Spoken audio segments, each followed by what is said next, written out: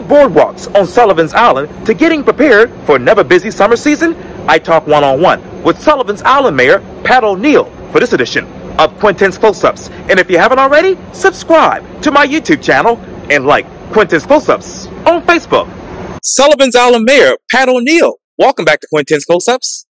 Thanks, Quintin. It's great to be back. Well, I appreciate it greatly. Obviously, we just began the year 2023. So what is the state right now of the town of Sullivan's Island? I think we're in pretty good shape. We have completed several big, important projects recently. We completed the nearly 100% reconstruction of the fire station with additions to it, as well as a sizable warehouse, or not warehouse, but garage and maintenance building that we desperately needed to protect our equipment. So that's all been completed within the last few months. We're wrapping up construction of 4 new long boardwalks to the beach. These were replacing existing boardwalks that had aged and rotted in some cases. And, in most cases, since our beach is accreting, the new boardwalks had to be significantly longer than the ones they were replacing. That's a good problem to have. It means We're not having erosion over the vast majority of that land. Right. So that's good. Budget season is beginning. We are about to start our, early draft of the budget for the next fiscal year, which begins July 1. Overall, last beach season, I think we had a pretty successful beach season in the sense of I think the crowds and traffic were fairly manageable, given that, there are more people living in the area every summer and no more beach to hold them. But, we worked in partnership with the Isle of Palms and Folly Beach and Mount Pleasant and Channel 4 last year with a campaign that Channel 4 put out called Know Before You Go. Really encouraging people to, before they leave home to go to the beach, check the conditions at the beach they are intending to go to. Check the traffic conditions on the way. And don't get surprised after you drive an hour and then you wind up getting stuck in traffic for an hour. Because I always say, not everybody can go to the beach on the same day. So, there may be some days when you decide, well, I think I'll take in a movie, or I'll go to some other recreational facility. We are delighted to have our visitors come here, and we want them all to have a positive experience. And positive experience does not include getting stuck in traffic. Yes, sir. So, when you look back at 2022, how many visitors visited the town of Sullivan's Island? I don't have a count on that. We get periodically we get traffic counts from the Department of Transportation. I haven't looked at those recently. What would the traffic counts say in 2021 when people were just now coming back out of COVID? All that is, at this point is almost a blur to me. But I know last year was sort of people were catching up for lost beach time. That's for sure, as they were doing it just about all the recreational venues. Now, earlier you talked about obviously the additions to the new firehouse, the fire station that is, which I believe is right next to Town Hall, right? Right. And I was just there a couple of weeks ago. So tell me, what additions were made to that? Well, the original fire station there was built just a couple of years after Hugo. So I think it was built in around 1991. And at the time, we typically only had one firefighter at a time on a shift. And of course, with requirements increasing over the years, we're currently at 3 firefighters per shift. So obviously, you need to have more room for more people. And remember, if it's a nighttime shift, they're going to be catching up and catching some sleep during that time, as is the case with all firefighters. And of course, we've also had our really valuable volunteer fire and rescue squad that utilizes that facility as well. And we've had, more equipment that we've had to get. We are assuming that it won't be long before the federal regulations force us to have 4 firefighters per shift. So, we had to plan for that. The building had not held up well in some cases. We had a lot of water infiltration with rot. And, it's one of those things that started out that, well, we had rot around the windows, let's replace the windows. And then you start looking around and you've got more rot elsewhere. And you get to a point where you say, there's no point in doing this halfway. So we were able, fortunately, the bones of the building, the steel work, were in very good shape. So we were able to preserve the skeleton, add on a little bit. And now we've got a really nice facility that's worthy of our firefighters and volunteers. So what is the plan to add that fourth firefighter right now?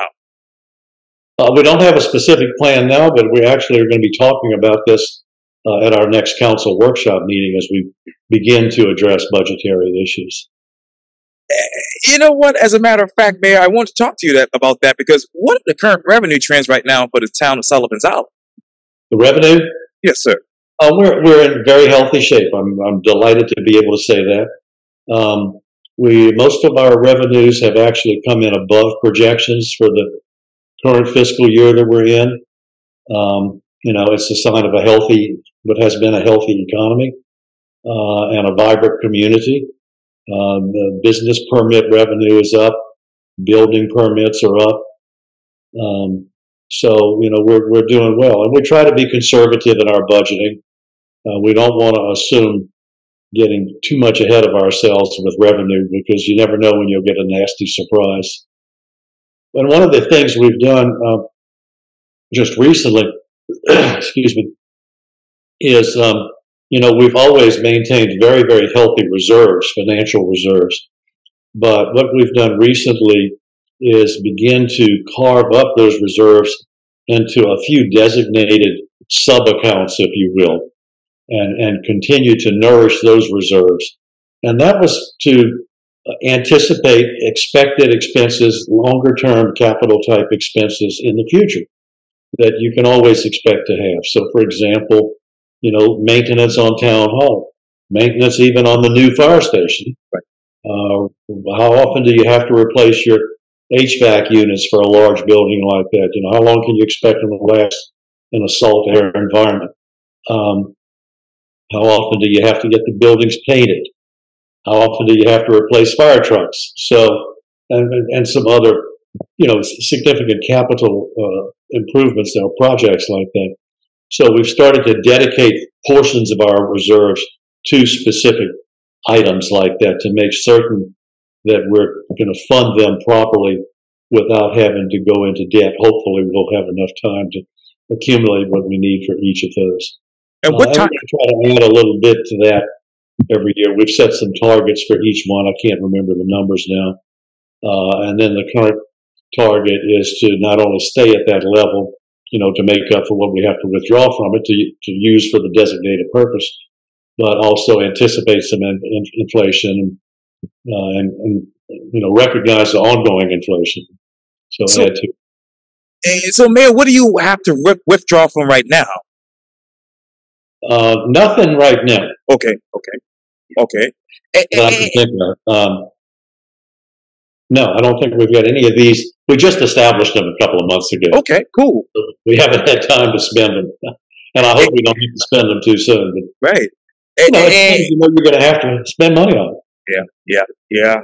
So, how many say for instance, theoretically, how many sub accounts do you all have in total? Oh, I should know that, but I don't. I'm going to guess 5, and don't ask me to name them all. I mean, one is a maintenance town hall and station, one's new fire trucks. Yes. One I think may well be boardwalk repairs. Right. Yeah. So, and I've been on many of those boardwalks plenty of times in the past couple of weeks. But how many boardwalks need to be actually repaired right now? Well, I think we've got a kind of longer term plan where we, a couple of years ago we identified the ones that need replacing. We prioritized them, and I think we figured out we were able to afford to do 4 of them this fiscal year, so we've done them. I can't remember what the next ones are, but we've got some beautiful new boardwalks at Station 18, Station 19, yes, Station 27, which is a real beauty. That one goes over some wetlands. Yes, yes, yes. And I'm going to talk to you about the wetlands in just a minute. But overall, how much are these boardwalks repairs costing the town? I don't have the number in mind. Keep forgetting I need to bring my budget numbers with me when you and I talk. We had some funding from, I think a little funding from county greenbelt money, right. And things like that. But then we also fund a lot of it ourselves. And I don't think people in the general Charleston area or any visitors, for that matter, recognize the amount of money that the town spends every year for the benefit of our visitors. Which, I mean, we're happy to be able to do it. Right. But we can attribute a certain percentage of our police and public safety and fire and rescue expenditures to the fact that our population triples on pleasant weather weekends, warm weather weekends, which is getting to be most of them. Yes, now. So we've got more expenses for all of those things, wow. In addition to what we do to make sure we have safe boardwalks for everybody to use. Oh yes, absolutely. I've been traveling down those recently as well. But let me ask you. So, how much is the town actually spending on these boardwalk repairs, and how much is actually coming from the Charleston County Greenbelt money? I don't have those numbers with me. Now, going back obviously to the maintenance of Town Hall, what needs to be repaired right now inside there? Nothing inside right now, but we know, paint gets exposed to the elements. Yes, we've done some repainting recently, actually. Right. Yes, sir. It wasn't a wholesale job. Right. Not the whole thing. We've had some issues with some rotted boards on the outside porches, in a couple of instances. Yeah. But otherwise, in general, it's held up quite well. It's served us very well. Yes, yes, yes. And I love sitting outside in the park next door. Yeah. Speaking of which, what is the status of that? We are in negotiations with an engineering firm to, if we can get the negotiations finished, to retain them to draw up a master plan for Stith Park. And the project, the request for proposals that we put out specified that we want a lot of community input to this. So it will be an ongoing process with several community meetings and some first and second drafts of plans. But first we have to get the engineering firm contracted, and then we can proceed with that. And we want that to give us give us a roadmap toward a park that will not only continue to be nice, but maybe even have some improvements. Yes. Because as far as things you can expect to change, playground equipment is not going to last forever. Right. The tastes and expectations for what should be in parks changes over the years that people have. So looking forward to that starting to take place. Oh, yes, and I'll be back over there soon. But let me ask you, when do you expect these negotiations to actually take place once you find this engineering firm? Well, we got our lawyers and their lawyers talking right now, trying to iron out a couple of last-minute details. Hopefully, not last-minute, a couple of lingering details. What are those lingering details? That's contractual discussion, so I can't go into that. Okay, well then, what is ideally the town's master plan for this park? Well, that's what we're trying to buy. We're trying to pay experts to help us, help develop our vision, help us develop our vision of what the park should be like. Now, I know a lot of the kids hang out there after school all the time when I'm out there, and it's a busy park. Yeah. Fall, spring, summer. It's not like it's not getting used. Yeah, it's getting used a whole lot there. I can tell you that. But let me ask you, when do you expect the community input to take place here with that? Well, there'll be a timeline once we have the contract struck. Once the deal is struck, I should say. So once everything will depend on when that contract gets executed. And I hate to be redundant, but once that's gets done, I should say. When do you expect the first and second drafts to take place? That would be a number of months in the future, because first they need to do there's a lot of engineering that needs doing as far as drainage, for example, what the terrain is like. Yes.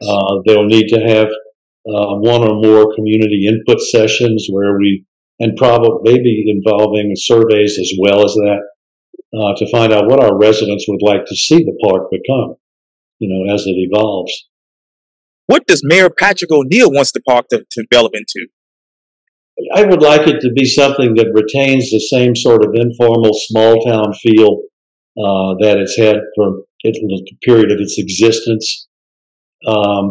Pat O'Neill's preference is to leave the mound pretty much like it is, or at least available for cardboard sledding, which has been a tradition on the island for generations.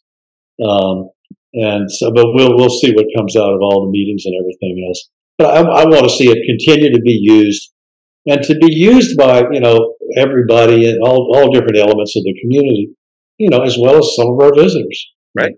Absolutely. So, okay, and I know I'm going way ahead of myself there, but typically speaking, how much would the new playground equipment cost the town? Can't tell you that. I mean, I'm not trying to be evasive, but it depends on what the equipment is. The days of hanging an old tire from a tree are gone. Yeah. Unfortunately. So, okay. I know I'm going ahead of myself again, but what type of playground equipment would be ideal for the future of the town? Again, that's going to come out of this planning process. We're not going into it with any real fixed notions about specific things like that. Sure. I mean, and I don't know much about the current field of playground design, equipment design, and so that's why we have the engineering firm. And it's not just engineering; they have to have somebody with experience in designing playgrounds. Anybody local for that? Again, it will depend on the company that we do the contract with. Have the bids going out for that? Well, we put out the request for proposals, or actually maybe a request for qualifications. At any rate, we identified the firm that we want to try to do business with. We're trying to negotiate the contract with them now. And so the talent that gets brought in for this project will depend on the firm that does the master plan, and that will depend on how we proceed with the contracting. Now, going forward, Mayor, when do you expect this new park to actually open to the public? The what? When do you anticipate that this new park will come alive and be actually open to the public in the future? I don't mean to misrepresent what we're trying to do. I don't necessarily think that we'll go from overnight in one fell swoop from what we got to whatever we're going to have. That's the reason for getting the master plan. Like I said, it's a roadmap into the future for the park. Yes, sir. So, it'll identify, hopefully, what aspects of it most need upfitting or replacing. The community sessions should identify the community's priorities, the things that they most want to see that they don't have now, or see more of or less of that they have now. But we'll need to, do some prioritization of the projects, and then we can start implementing that. I don't see it as something that'll happen again in one fell swoop. Now, I know this might be unrelated, but what are the community priorities and needs right now? You mean about the playground? Yes, sir. That's why we're hiring these people to do the study. Okay. We want to probe and survey to elicit the town's residents' priorities. And going from the park over to town hall, over to the fire station again, let me ask you, how many of those fire trucks actually need to be replaced or repaired right now? None of them right now. We're in good shape right now.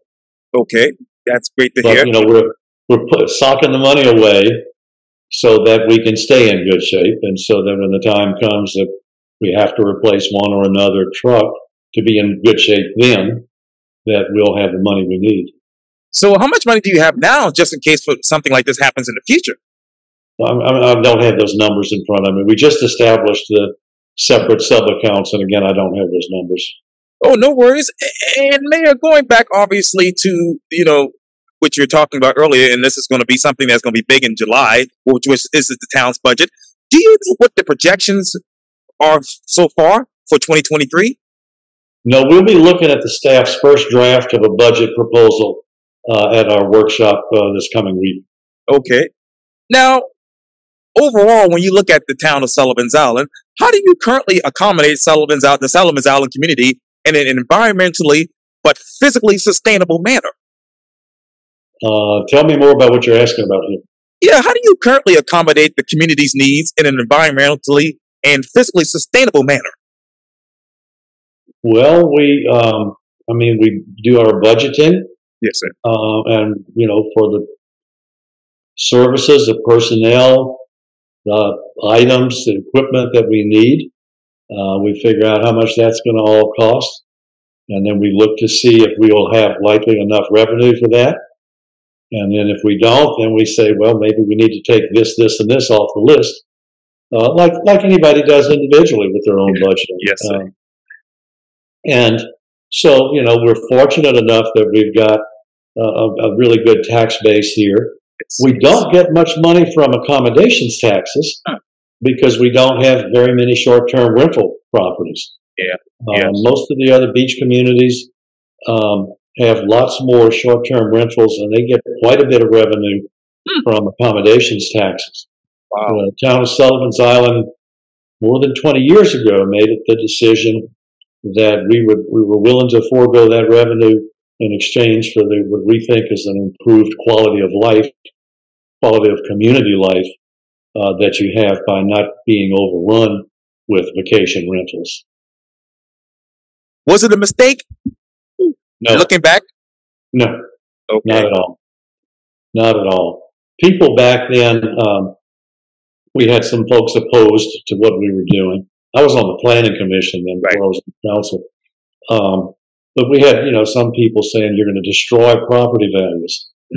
And if we were trying to destroy property values back then, we did a terrible job because they've done nothing but climb ever since then. So and I'm pretty sure the rate of increase in property values here has grown faster than the comparable rates on other nearby beach communities. So I think part of it is that people see this as a residential community. I mean, nothing against visitors, don't get me wrong. Right.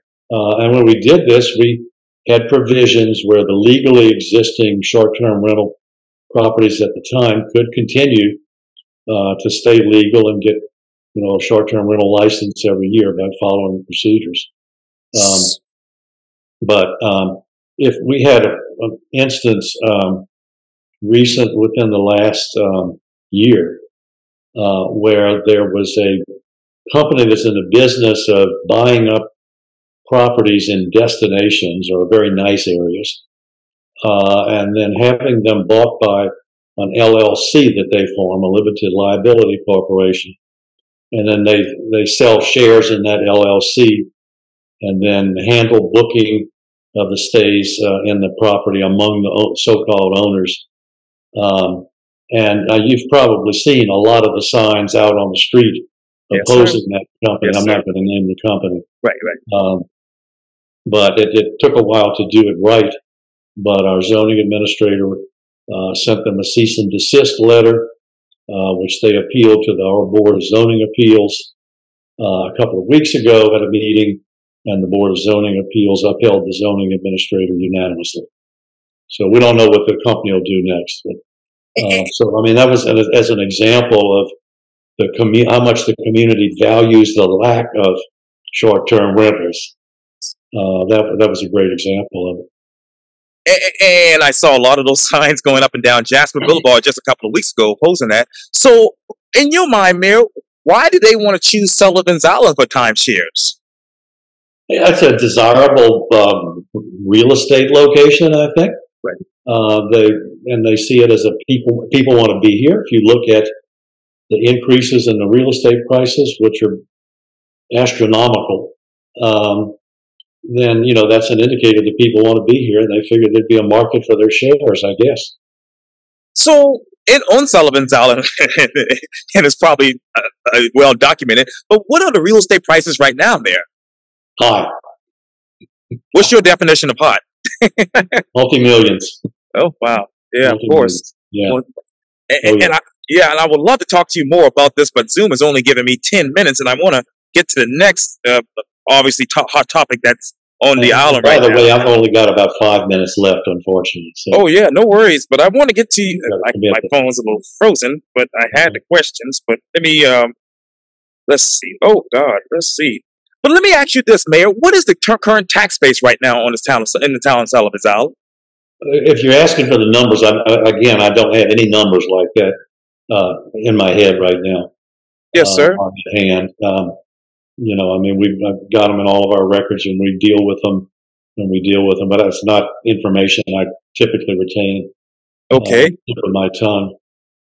Oh, no worries. But and obviously, since you have 5 minutes left, and my phone is frozen, I would like to get you back on Quintin's Close-Up so that we can talk about the maritime forest. But for now, Sullivan's Island Mayor Pat O'Neill, thank you so much for your time. And again, welcome back to Quintin's Close-Ups. Thank you very much. Good being here, Quintin. Likewise.